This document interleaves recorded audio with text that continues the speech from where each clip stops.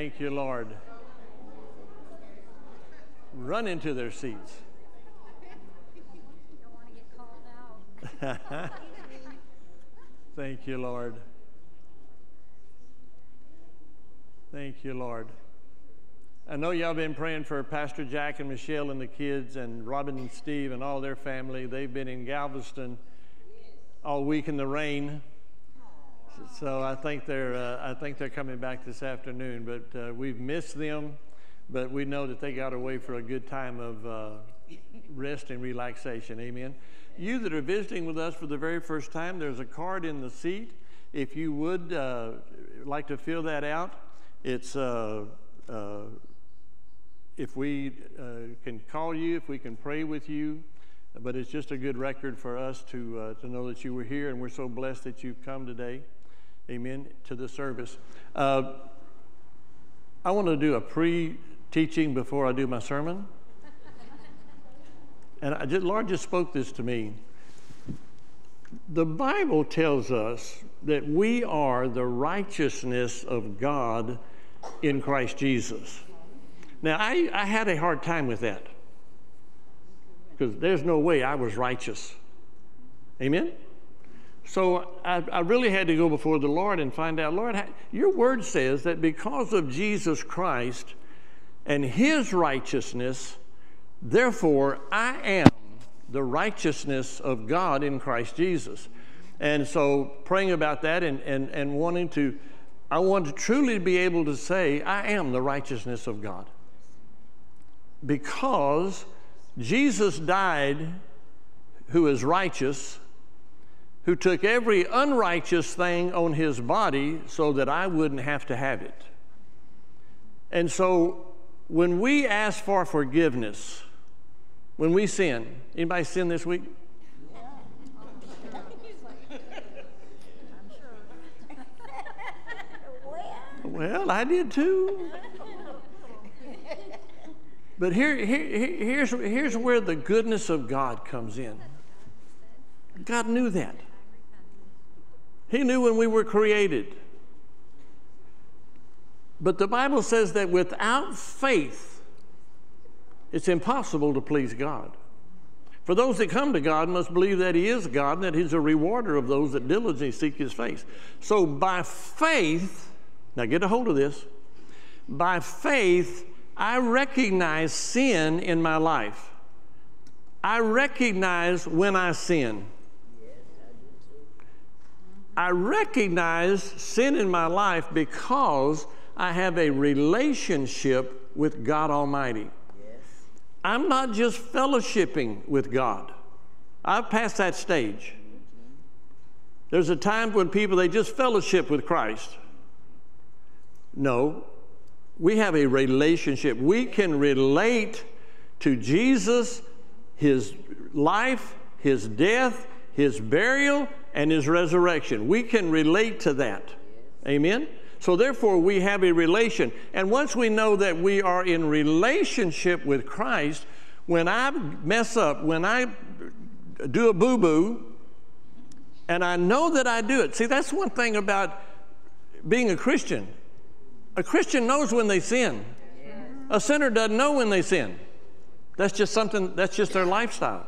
But because we are born again, the Spirit of God, the same Spirit that raised Jesus Christ from the dead abides in you and me. I know when I have sinned, and I'm sorry for it. And I say, Father, forgive me for I have sinned. As soon as I do that, I am the righteousness of God in Christ Jesus. Come on, somebody ought to be happy about that. All I have got to do is say, Father, forgive me. Father, forgive me. What I did was stupid. What I said was stupid, but forgive me, Lord. And once we say, Father, forgive me, and repent, which means 180 degrees. Once we say that, then we are the righteousness of God in Christ Jesus. Isn't that awesome? For God so loved the world that he gave Jesus. We're here today because he gave his son to live a life, to die on a cross, and to be raised from the dead on the third day. He did it all for you and I. And so we can say, I am the righteousness of God in Christ Jesus, because I now recognize my sin and I ask God to forgive me of it. Amen? Is that powerful or not? Amen. Thank you, Lord. 2 Timothy 3. How many know we're living in perilous times? How many know the world's going goofy? The girl's crazy. We're on the verge of World War III.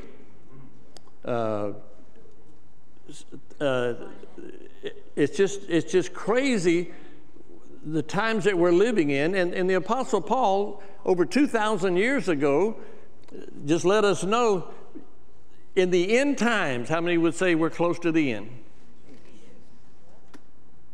And when it says in the end times, that means end. That means there's no mas, no mas, no more. In the end times, and perilous means whatever you can think that's bad, hazardous, worsening, the worst.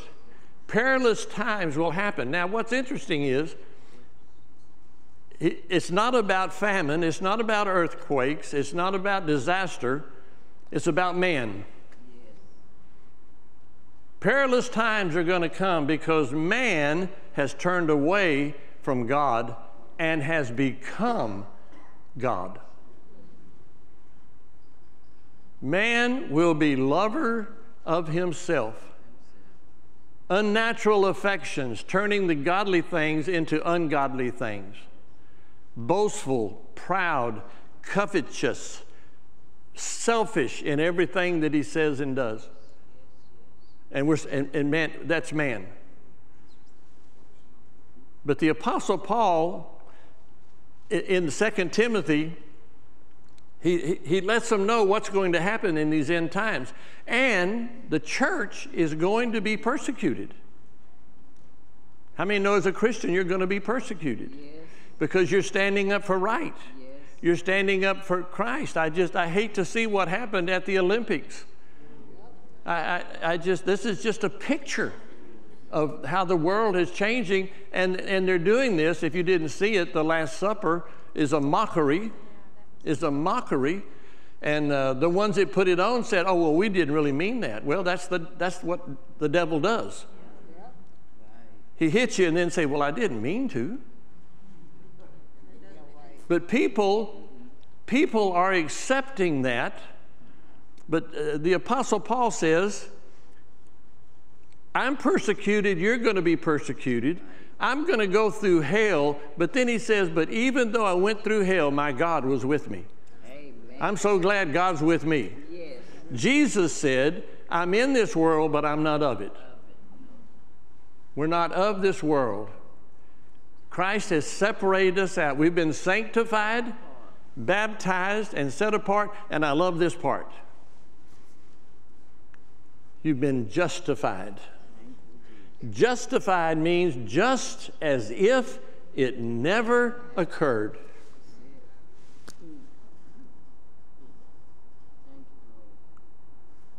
In 2 Corinthians, it's talking about the unrighteous shall not inherit the kingdom of God. It lists all the unrighteous deeds. And Paul's preaching, and he looks out in the congregation, and he said, and such were some of you. Jenny, you were there? You were there, Jenny? Victoria, you were there? You were there, Mike? But no more. And such were some of you, but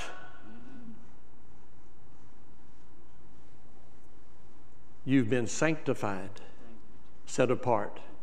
You've been washed, and you've been justified. Only a loving God can justify us. And to tell me it never happened. My flesh wants to recoil and say, well, Lord, you know what I did.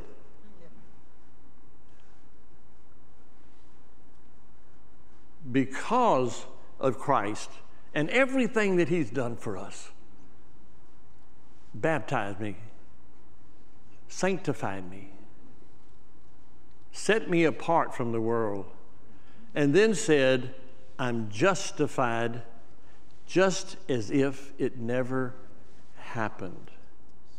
Catherine Kuhlman, one of the great saints of the world, great healing ministry, would have meetings with 4,000 people there. She was a mighty woman of God. And they interviewed her one time, and the guy asked her, he said, well, what about your first marriage and your divorce? And she said, I was never married and divorced. He said, well, yeah, it's on the record. You were married, but you got divorced. She said, no. And her thinking was, it's just as if it never happened. That's what God does with our sins. So he's saying in the last days, perilous times are going to happen, and he starts talking about everything that mankind is going to do. And then he says, I want to get this right, but continue, everybody say continue. But continue in that which you have learned and that which you are assured of. Not just what we've learned, but he's saying, but continue. Now he's telling us hard times are going to come. Perilous times are going to come. But continue, here's our safety net. But continue in that which you've learned and that which you are assured of. So it's one thing to know the scriptures, but what are we assured of? I'm assured that my God shall supply. I'm assured that by his stripes I am healed.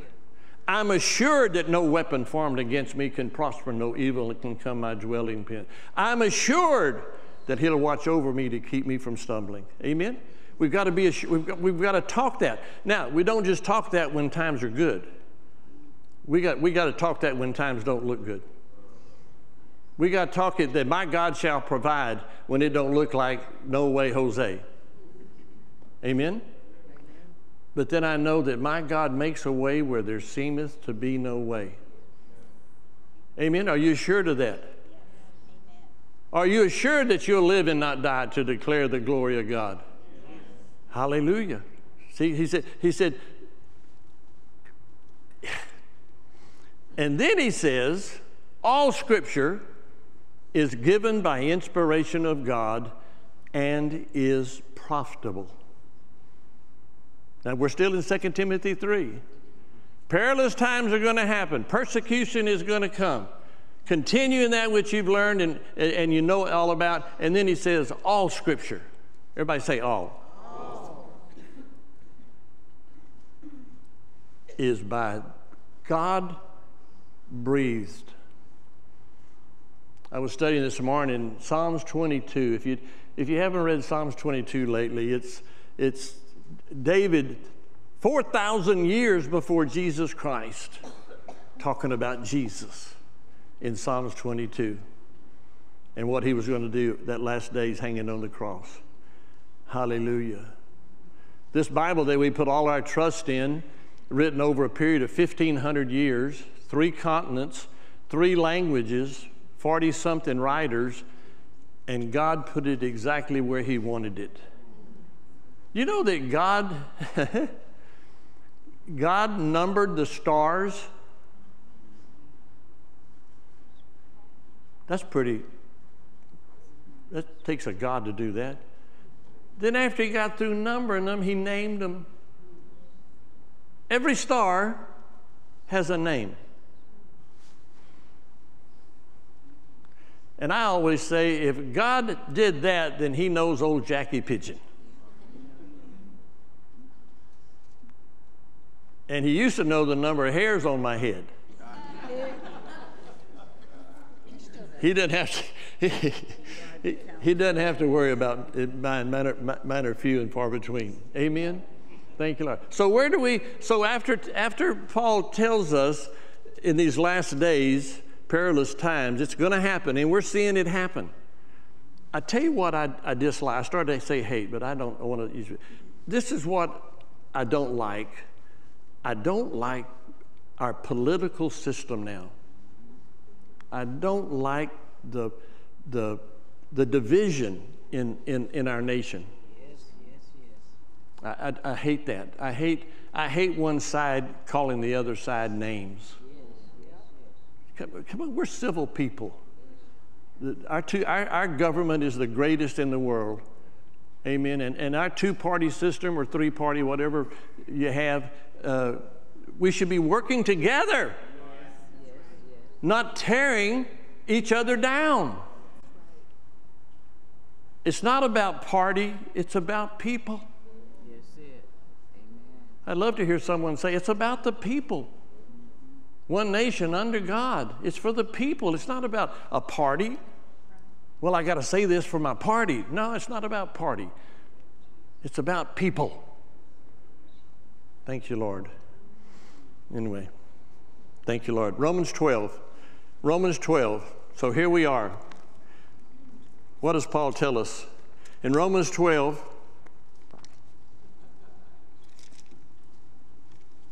I marked my Bible.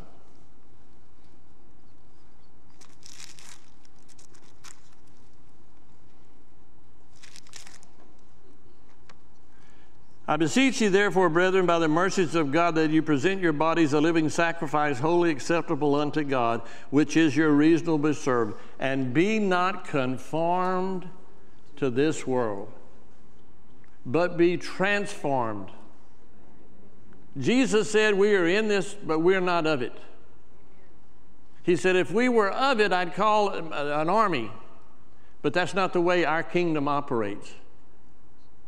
Our kingdom is a kingdom of faith. Our kingdom is a kingdom of faith. Be not conformed to this world, but be renewed by the renewing of your mind, that you may prove what is good in the sight of God. Thank you, Lord. Paul is the one that said, I used to know God in the flesh, but I now know him by the flesh. I know him by the Spirit. What a conversion that Paul had. Totally anti-Christ, anti-way. Wanted to get rid of Christians because they went against the Pentateuch, the law of Moses. Wanted to go to Damascus and with letters to find you and put you in jail. And he even witnessed the killing of Christians. So he was as anti as he could be. It just took one encounter with Jesus Christ. And the first thing out of his mouth was, Lord, what would you have me to do? In a split second, someone like Paul, his life was changed. And he went from hate to love. And then wrote 2/3 of the New Testament. I want to talk to he and David of the Old Testament and Paul in the New Testament. I'd like to get them two together. God said, I'll make a way where there seemeth to be no way. Even though in these last days, when men's hearts are changed, when men, they're blaspheming the things of God, when they say good is bad and bad is good. And what it's doing is it's wanting to get us to come off of our foundation that Jesus Christ is the way, the truth, and the life. And that his word, it changes not. You don't change God's word. What God said, he means it. He'll stand behind it. The Bible says that he hastens his word to perform it. That means he's quick, he's immediate to confirm that word when we speak it. The Bible says that life and death is in the power of the tongue. We as Christians, that's our greatest bomb. Our greatest weapon is our mouth, because we can speak life. We speak blessings. The Bible says that I call heaven to make a notice of this. Write it down, heaven. I've set before them life and death, blessing and cursings. Choose life. Amen. We're in a great place, ladies and gentlemen. As Christians, as born again, recognizing the blood of Jesus Christ, acting on His word, believing in His word, that by His stripes I am healed. By His stripes I am healed. It tells me that I'll lay hands on the sick and they shall recover. Golly. We're walking dynamos. I am what He says I am, not what I say I am. Yes. I can do what He says I can do. Amen. I can have what He says I can have according to His word. Thank you, Lord. Thank you, Lord.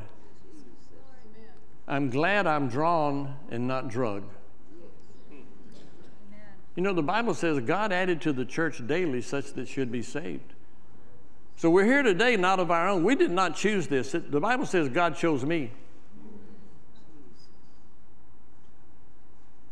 Hallelujah.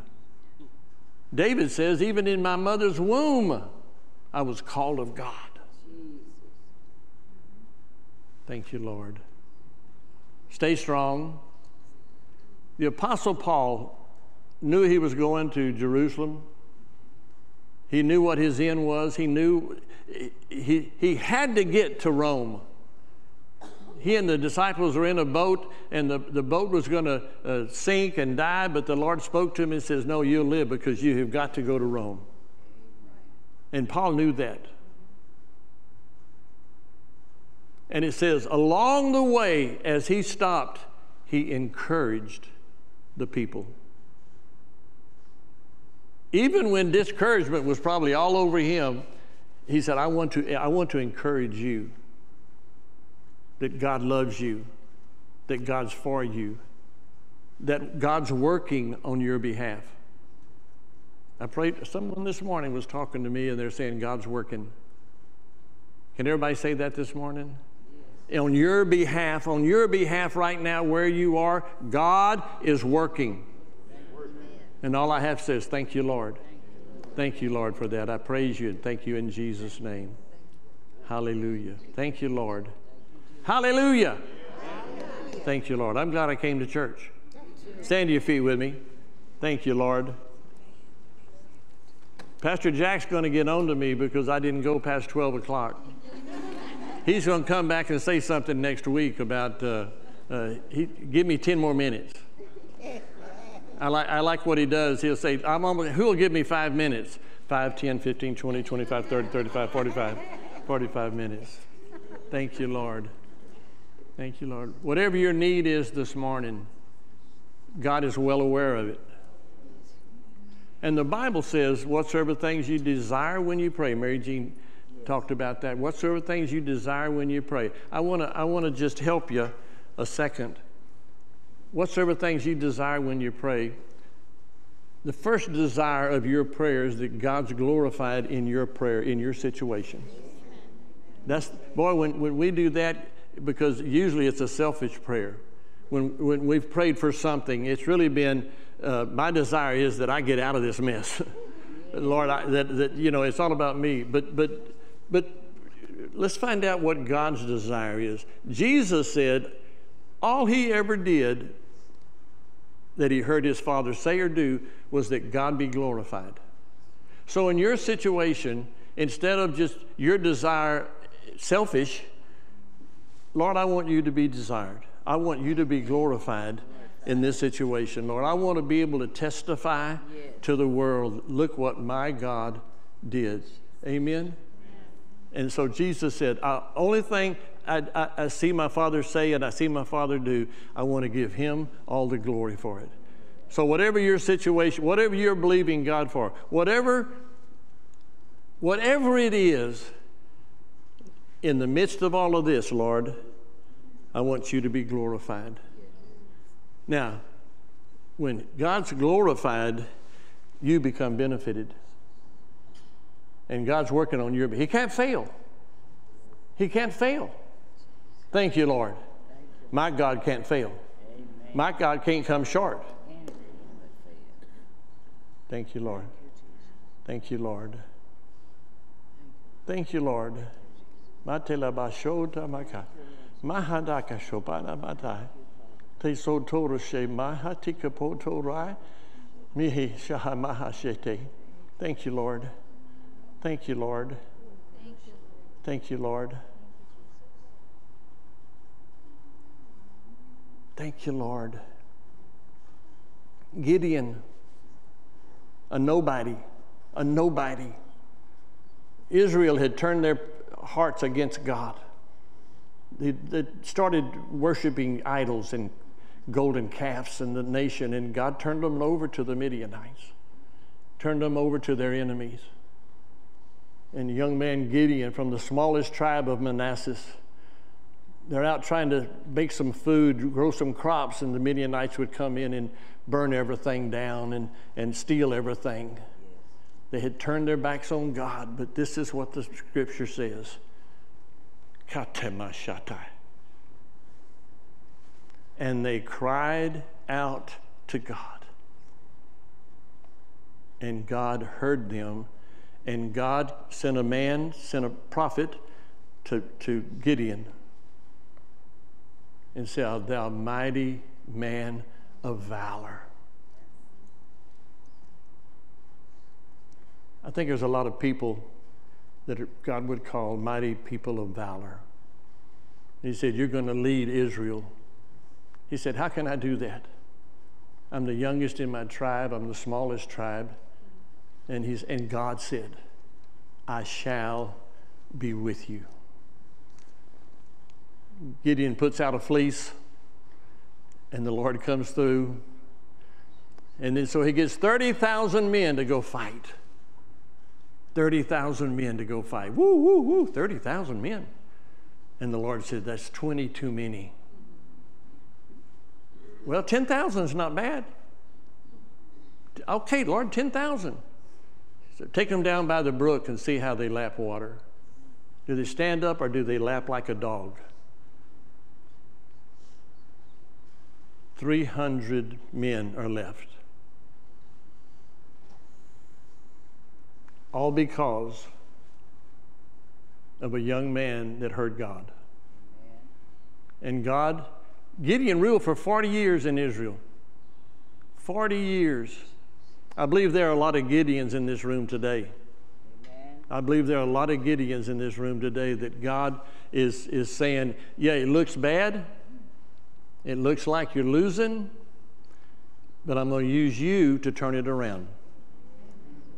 Come on now. Amen. Thank you, Lord. Thank you, Lord. Amen. Thank you, Lord. Thank you, Lord. Thank you, Lord. Thank you, Lord. Hallelujah. Let him, hallelujah. Thank you, Lord. Thank you, Lord. Dadgummit. You got anything, baby? Thank you, Lord. Thank you, Lord. Let's just wait on the Lord for a second. Come on now. Thank you, Lord. Thank you, Lord. Thank you, Lord. Thank you, Lord. Thank you, Lord. Thank you, Lord. Lift up your heart to God right now, where you are. He already knows it. He knows where you are. He knows what you're dealing with. But just you and He right now. Thank you, Lord. Thank you, Lord. Thank you, Lord. Thank you, Lord. Thank you, Lord. Thank you, Lord. Thank you, Lord.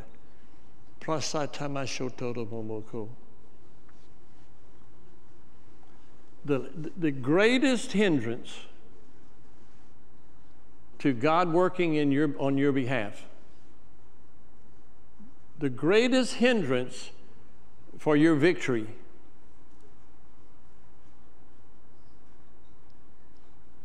is your forgiveness of someone